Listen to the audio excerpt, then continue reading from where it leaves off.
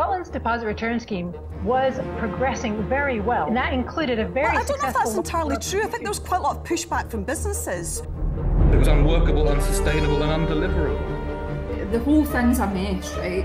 In terms of who fundamentally is to blame, explore this later.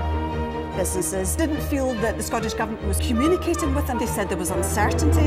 Their get out of jail free card is just to blame the UK government.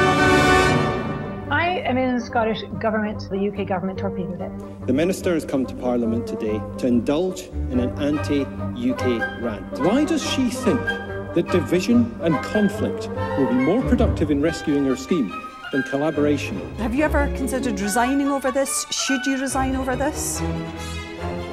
That link between accountability and performance is shattered. The drinks firm behind Tennent's Lager says sections of a letter from its managing director to the First Minister that have been leaked to the media misrepresent its position on the deposit return scheme. In a follow-up letter to Scottish Secretary Alistair Jack, C&C Group Managing Director Andrea Pozzi says the drinks company supports a UK-wide deposit return scheme, and that has been its preferred option since 2017. Glenn, just how significant an intervention is this?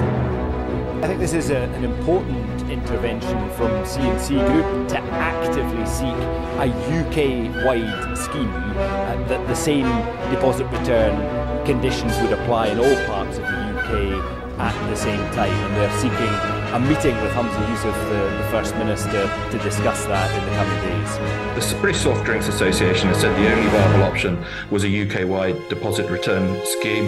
The Scottish Licensed Trade Association said that the Scottish Government should have got the Internal Markets Act exemption before the scheme went ahead.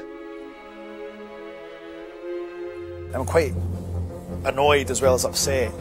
Scotland's deposit return scheme is just the latest example of how devolution is under sustained attack.